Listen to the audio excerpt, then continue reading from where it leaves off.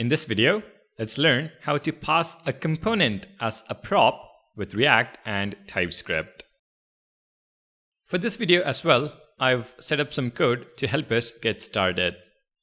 In the components folder, I have created a new folder called auth. This folder contains 3 files.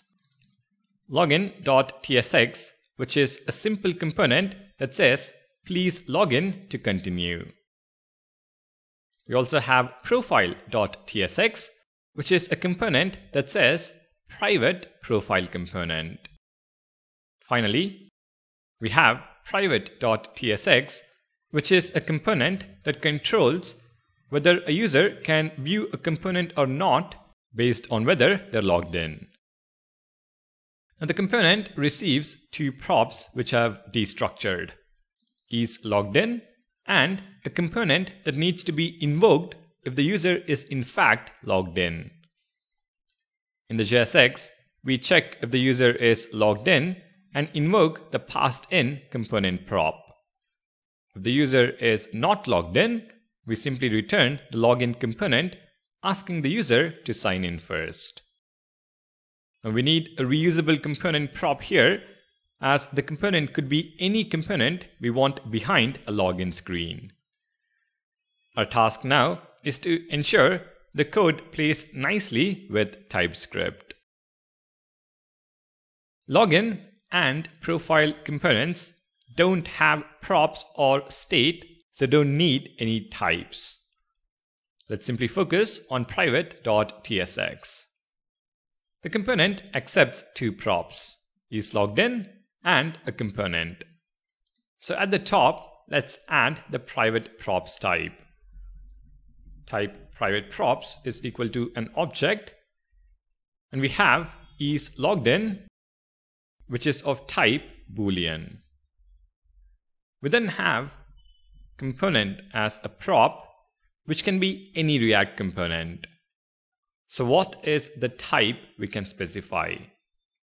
Well, it turns out we need to use a type from the React library, and the type is React.componentType. We can now specify this as the type for the props. So private props. And when we do that, TypeScript is happy. This is how you type a component prop. But there is another small detail that you need to learn. At the moment, the profile component doesn't have any props of its own. Let's add a name prop. So type profile props contains 1 prop called name of type string. Within parentheses, the structure name from props, and the type is profile props. We can render it in the JSX. Private profile component name is props.name. We can now go back to private.tsx and pass in the name prop. So component name is equal to Vishwas. When we do that, TypeScript is not happy again. It doesn't know the component can accept the name prop.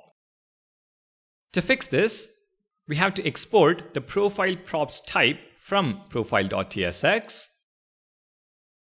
import it in private.tsx, and then after React.componentType, within angle brackets, specify profile props. This will fix the error. Also, I like to pass props only in lowercase. So this is going to be component:component. And make the same change in private props as well.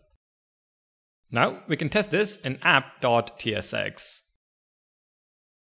Import and invoke the private component. We can specify is logged in is equal to true, and component is going to be equal to the profile component.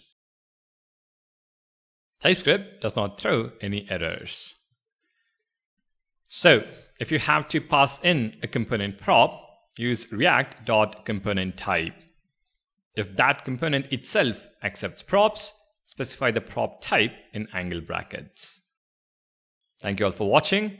Make sure to subscribe to the channel, and I'll see you in the next video.